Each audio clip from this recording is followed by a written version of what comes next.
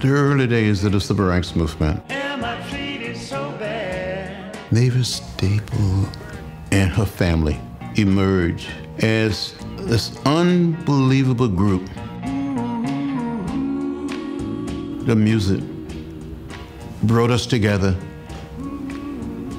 The music lifted us. If it hadn't been for the music, the civil rights movement would have been like a bird without wings.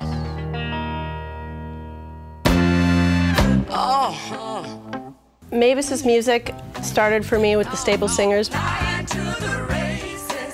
Their harmony singing was really otherworldly and very different from anything I'd ever heard. Take you there. We wanted to get there. We wanted to walk those 50 miles. And that music inspired us to pick them up, to lay them down, all the way from Selma to Montgomery. Telling the truth can be a very, very radical act, and it can be a very, very difficult act, and it can be a very, very costly act at times as well too. That's precisely why it's important to tell the truth. Mavis is her own person and her own being, and she really lives what she says. I think it's a philosophy that when you see something that was not right or fair or just, you had a moral obligation to say something, to do something. And I could cry.